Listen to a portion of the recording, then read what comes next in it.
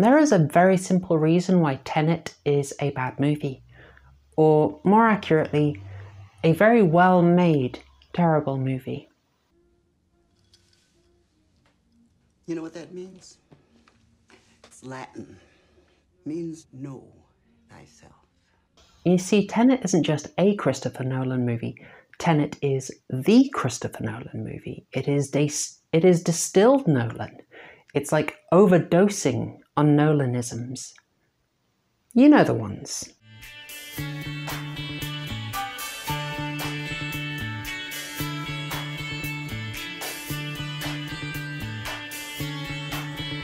Nolanisms, unclear archetypes, tragic deceased wife, non-linear time. Nolanisms, exposition guys, lengthy diatribes, lots of bloodless fights. Keep it 12A, keep it 12A. CGI. Big brain theory time. Brilliant directors, which Christopher Nolan is, rightly gain success and autonomy. They earn the right to be unconventional and make more personal, more sort of auteur movies, to really take a movie that could be a forgettable, homogenized Hollywood product and make something groundbreaking. But when these directors' successes accumulate, sometimes they get too much control. Let's say you like a martini. So you ask your bartender, Christopher Nolan, for one, and he makes it dry, and you like it because you've got good taste. So you ask for another, and he suggests why not try a dirty dry martini, and you like that one too. Next up, bartender Christopher Nolan says, how about a Gibson? And you try a Gibson and it knocks your socks off. You're having a great time. Right now you're thinking bartender Christopher Nolan is the finest bartender from Portland, Maine to Portland, Oregon for that matter. And you tell him, dealer's choice. So he suggests the Nolan Gibson. And he has gone too far. What I'm saying is, even great directors have to be reined in at some point. Tarantino went overboard with The Hateful Eight, and he got reined in, and we got the masterful Once Upon a Time in Hollywood. No one challenged George Lucas, and so we got the prequels. After the massive success of The Matrix, no one challenged the Wachowskis, and so we got The Matrix Reloaded, and Matrix Revolutions, and Speed Racer, and Jupiter Ascending, and Ninja Assassin. Oh, God. In my mind, there is a sweet spot where directors get to use their vision, but they still aren't allowed to go overboard. Now in Tenet, the Nolanisms are there to excess, and it damages the film. Now, he's always had a tendency to work in archetypes. This is very prominent in Inception, if you think of the very sort of low detail, low resolution bodyguards and surroundings in the start and the Snow Fortress as well. That actually suited Inception because they were very much just mechanisms of the brain. But in Tenet, characters are even more archetypical. They are basically just chess pieces, and the protagonist doesn't even get a name.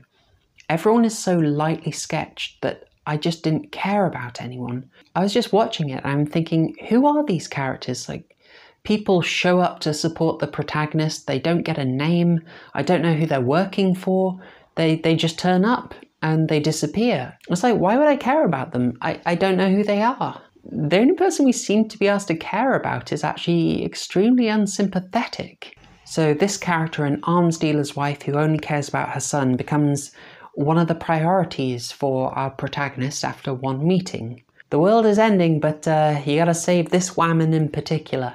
As for the nameless protagonist, he's just too perfect. He's a Marty Stew. The guy's a nameless, flawless, amazing fighter with no history. It's really boring. Christopher Nolan never goes for easy, simple plots, and that is admirable. He is innovative, but this plot is beyond convoluted.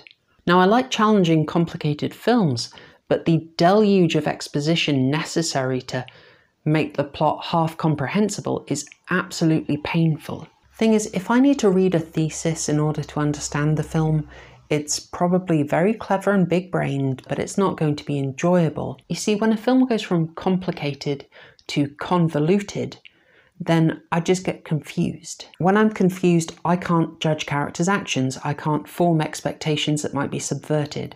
And my hearing isn't great, but multiple people have confirmed that they also struggle to hear large chunks of the exposition.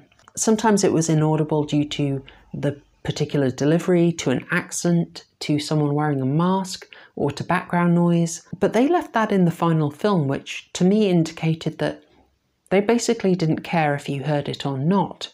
And that kind of confirmed to me that all this exposition ultimately didn't matter. We weren't meant to understand it, we're just meant to sort of go along with the plot. I suggest you don't worry about this sort of thing and just enjoy yourself. That goes for you all, too. Yeah. Understandably, there is copious violence and fighting in the film, but because Christoper Nolan needs to keep that sweet, sweet 12A rating, then everything is bloodless. That means it's less real, it has less impact, and once again, I don't care.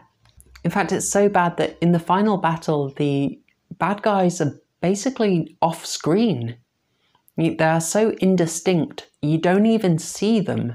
That just made it even more abstract and absurd, and so I got more confused, and so I cared less. Ground rule here, you should not be bored in a battle scene. So all of this just affirms that the number one Nolanism here is that he was a heck of a lot more interested in a cool plot mechanic than he was in the story.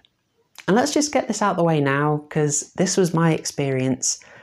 Most LGBT audiences are going to find the numerous references to things and people being inverted very unintentionally funny. I mean, that was kind of a bonus. I enjoyed that. But anyway, this film has a convoluted sort of colour by numbers plot based around the mechanic of inversion. And as cool as that concept is, the film lacked humanity. It was 2.5 hours of characters I didn't care about in a plot I couldn't follow. And Robert Pattinson was absolutely great, the soundtrack was really great, but that doesn't make for a good movie. Tenet was bad. Go watch The Prestige again. That is all from me for this week. If you like what I do, please do like this video and subscribe to the channel. Because I'm a tiny channel, every new subscriber is an absolute delight. And also spread the word. That would be super appreciated. And yeah, who knows, I might even make a video on a horror film again. Wouldn't that be a crazy concept? Thanks, y'all. Tschüss.